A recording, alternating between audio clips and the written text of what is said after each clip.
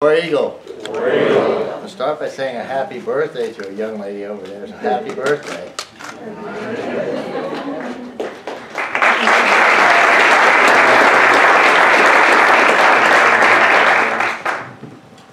It's going to be a truly exciting day for Auburn.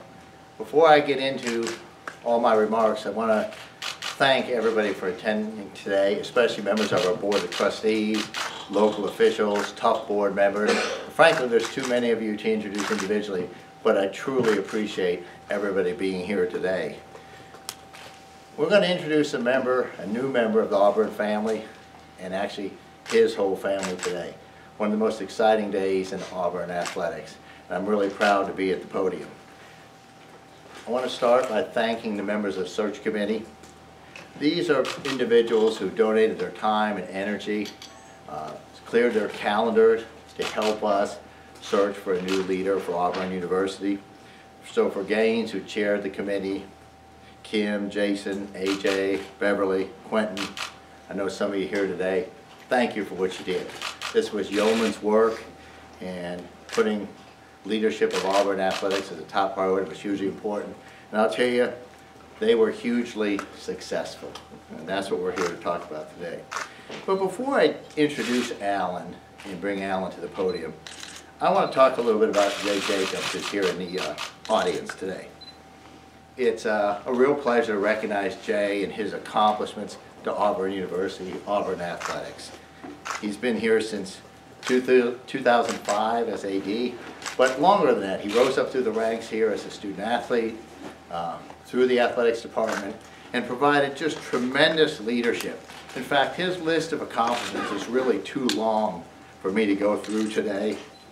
But I'll say first, as the university president, Alan needs to be listening to this part. Graduating student athletes is one of the measures I put on athletics, and Jay has done a tremendous job. Our graduation rate for student athletes is at a record level thanks to Jay's leadership, and this is truly an accomplishment Auburn can be proud of. And it wasn't just success in the classroom. You know, I focus on that as an academic, as president.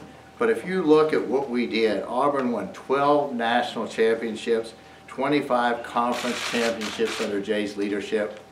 Tremendous. And Jay's mantra since he's been at Auburn is the best school for the best athletes. And that was more than just an aspiration. We actually accomplished it under his leadership. So the Auburn family thanks you, Jay.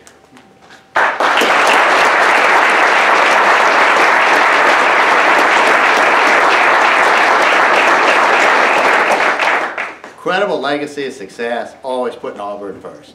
And that's what led us to today. And so as we searched for the 15th director of Auburn athletics, the committee heard over and over again about Alan Greene.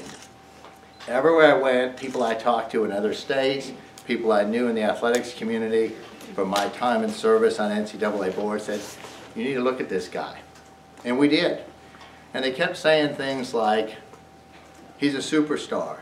He's truly an elite leader. If you don't hire him, Steve, you'll regret this. And you know, that resonated with me. One sitting AD told me this could be the best hire you make as president. And those are the kinds of things we heard about Alan. And so the really good news is we got him. And this was a mutual recruitment here, and it worked out. Many of you know that Alan comes to us after leading athletics at University of Buffalo, but he has other experiences across the country. He served kind of inside the house in compliance, outside the house in fundraising. He has stints at Notre Dame, Indiana, and Mississippi. And Alan knows what it's like to be in the upper echelons of collegiate athletics. He was a student athlete playing Notre Dame baseball for 3 years, and then drafted and playing in the Yankees organization for a number of years. And when this search started, we thought about what skill set do we need. And clearly we wanted someone of integrity, a proven leader, and someone with the knowledge, skills, and abilities to lead us forward. But I was also hoping to get a former student athlete. I was also hoping to get someone that had spent time in the Southeast Conference. And we got all that in Alan. It's an incredible fit for us. Leadership, enthusiasm, experience, management skills. He had everything we were looking for and more. And